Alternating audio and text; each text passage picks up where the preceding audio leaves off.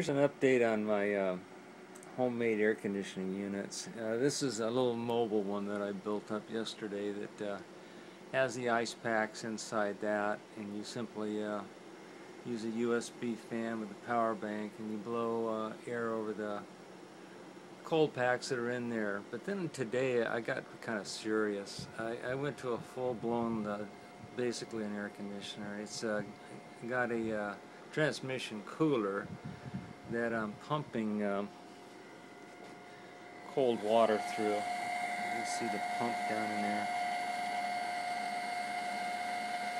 Pump and return. And this is this little freezer unit that I'm pumping the cold water up through that heat exchanger, and I got real nice air conditioning on that. It's about a 10-degree drop. Let me show you here. 64. I'll show it here. 72. This one here is not as good. There's 68, but you know there's a differential.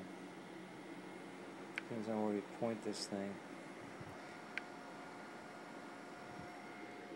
Some places show it hotter than it is or colder than it is. But like I say, this one here is really the one that is the most effective.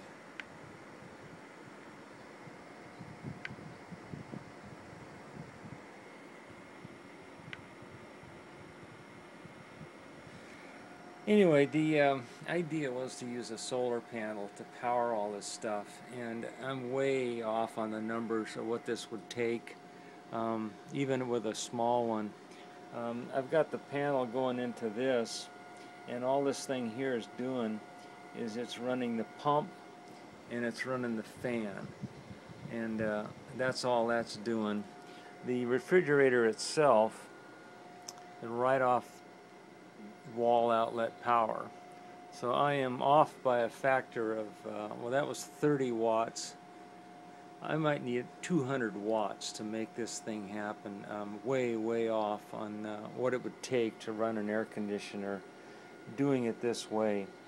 But it was an interesting little experiment to make up one of these things, and I don't know whether it'd be better to have the fan in front of this intercooler or on the other side.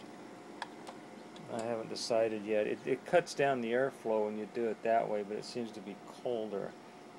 It's hard to say, but anyway, this is basically a cold water powered air conditioner. Now, if the water at Catalina Island, where I'm going to go this summer, is down in the low 60s or mid 60s, I can do it this way without the refrigerator. I just put the lines over the side of the boat and pump the cold water into that, and there's my cooling. And if the water's cold enough, that's the better way to do that. But if it's like it has been a few years ago, where it was 68, 70 degrees in the water and the air temperature was 82 with 80% humidity, I'm going to have to go with a compressor air conditioner to get anything to happen. This little guy here actually works pretty darn good, and that's just makes a cold, dry spot where you're sitting.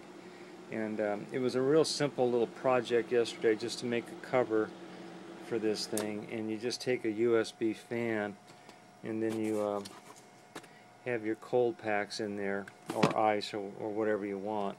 And then this is a solar powered power bank that used for different things. But this was a quick and dirty way to make one of these little ice chest air conditioning units. But you still got to get the cold, and that's why I went with this. Was, you know, to get the cold you have to have a refrigerator of some kind.